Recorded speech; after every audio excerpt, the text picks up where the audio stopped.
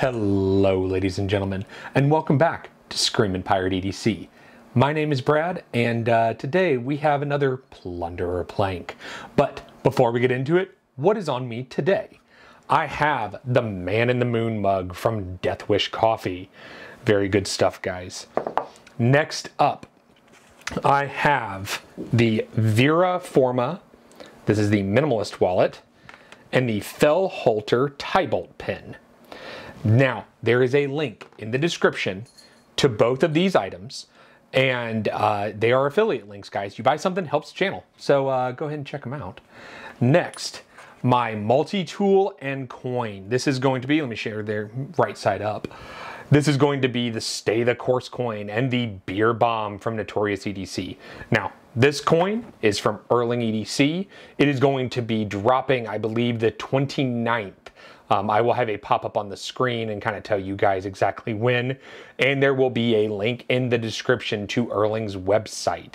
Guys, I love this coin. I love the detail. It's fantastic. Check out the Instagram for some photos of it. Lastly, we have the Hank. Of course, it's the Screamin' Pirate EDC Hank. This is from a Renegade EDC. Link in the description. Everyone purchased. Helps out the channel just a little bit, guys. I do appreciate it. All right, all that is done. Okay? Let's go ahead and get into this Plunder plank. So what do we have today? Well, we have the Apurvis Progeny V3. Yeah, guys, this is a cool knife. I like the sheep's foot, reverse Tanto sheep's foot, I guess you would call it. It's very, very neat. I actually really like the stiffer detent on this one.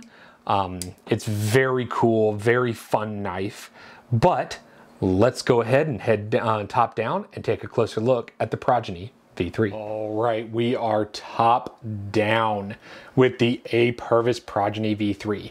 Now, guys, I am not going to go over stats with this knife. I'm not going to go over thickness behind the edge because this is flat and the production is hollow, and I'm not doing all that. I will have a pop-up on the screen that'll give you the stats that I have that I took from this knife. Just know the thickness behind the edge is going to be slightly different on the production models. With that being said, let's take a closer look at this knife. I love the materials here. You know, this is a green G10, but this is going to be a green micarta in production. Very nice transitions here. Love the full tie back spacer. Adam always does a great job with his pocket clips. Very nice there. I actually really like these thumb studs. They're very easy to use. I never had any troubles with them. I like that this looks like a custom pivot from this side, and on the other side it's just using Torx, which is super nice. Also, let's take a look at that stone, this like stone wash on the blade. Yeah, I like it. It's like this nice mirror looking stone wash. Yeah, good stuff. I really do like the aesthetics and the look of this one, guys. But let's go ahead and do some size comparisons. Now, while I'm doing the size comparisons, I'm going to have the stats pop up for you guys on this knife. First up, let me go ahead and grab the Vero Synapse. I was surprised how similar these two are in size. Now, as far as ergonomics, I actually like the Progeny V3 more, guys. I actually do. I actually think it's more comfortable in hand. I really do like it more. But as far as sliciness, I mean, guys, it's, you know, it's a Vero. It's going to slice. It's pretty damn good stuff. So you go, guys, side by side. Next up, we have the Brian Brown Raptor. Now, I was surprised at how similar these were in overall size. A lot closer than you'd think they would be. Now, I would say that, you know, the Raptor is more slicey because it's hollow ground, but I just said those are going to be the same. As far as visually, for me, I like the Brian Brown more visually, just for my personal preferences. But in hand, they are about equal, guys. I was very surprised. Very, very surprised about that. All right, after that, we have what I think is one of the biggest competitors against this knife, and what I consider the reigning champ of the reverse Tantos at this moment, and no, it's not the 940. This is the ProTech Malibu. These are almost exactly the same in overall length. I was shocked. They look very nice next to each other. And I think they both have these great looking, you know, like I said, reverse Tonto type blades. Very nice. They're about equal ergonomically for me, guys. I think that the clip on the Adam Purvis is actually a little bit better. So that surprised me a fair bit. And then last, I think the knife in this price range, now given, guys, all of these are around, you know, $280, which is about the price of the Progeny, all the way up to $350-ish. I think pound for pound, these are your two biggest competitions right here, guys, or the biggest competition. This is going to be the Pena Large Apache.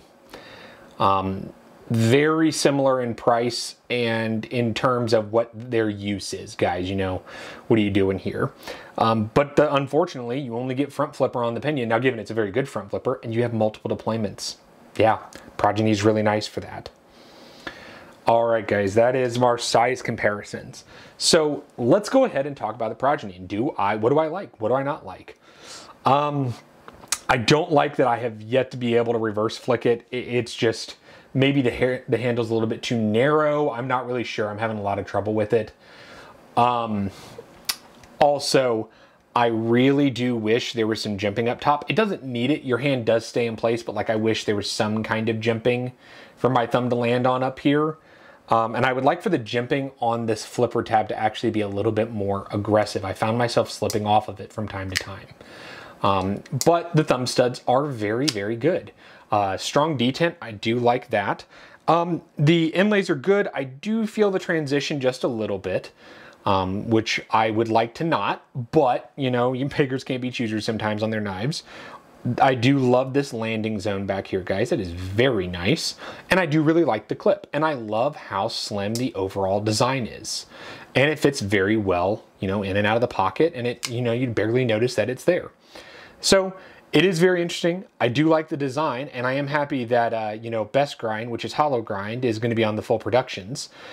But is it going to stay in the collection? Let's go ahead and head back up top for the final decision. All right, guys, we are back up top. So we had some stats, some size comparisons, and kind of my thoughts on the knife. But is this knife one that's going to stay in the collection? Now, I'll go ahead and tell you, this is a prototype. This was a full flat. The production one was a hollow grind, a couple other small changes. But I actually did not purchase one of these knives on the drop, actually. The reason I didn't buy it is, guys, I have a big collection. I do. You know, it's like 80 plus knives, and I mean, I just don't have space. I'll be honest with you guys. Would I carry it? I don't know. And so because of that, this is a plank for me, guys.